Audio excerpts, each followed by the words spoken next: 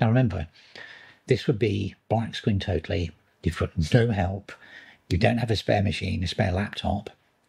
You've managed to figure out on your iPhone how to do the TTY to get back into it, and you're just confronted by terminal. So you've got this.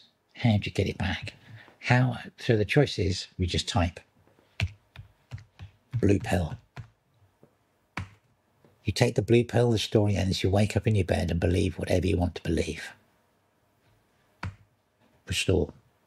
So now it's just restored it. So let's come out of that and let's go and launch Waybar again. Set up config, keep tapping those keys, config, Waybar. And there it is, it's back. There you go.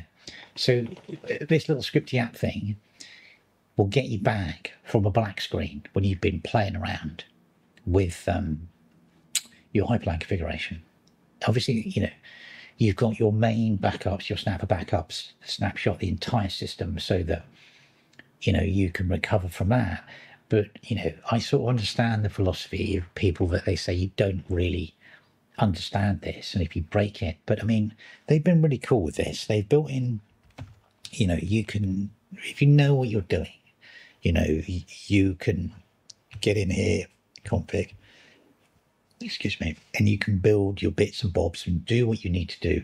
You know, you can change things, whatever. But if you're new to this, which was the whole contention, it's like giving 18-year-old people who can barely learn to drive Ferraris.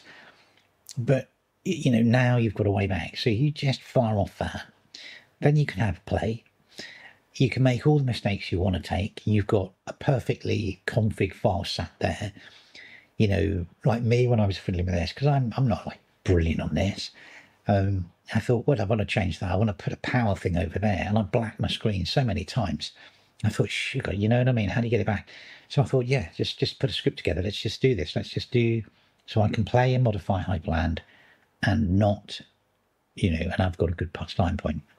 And yeah, so there you go. So, you know, if you do watch any of the other videos about the politics of Omarchy, or about the, it's the end of the universe for Linux and all these sorts of things, I mean, please, you know, just push that to one side. It's brilliant. It's really good fun.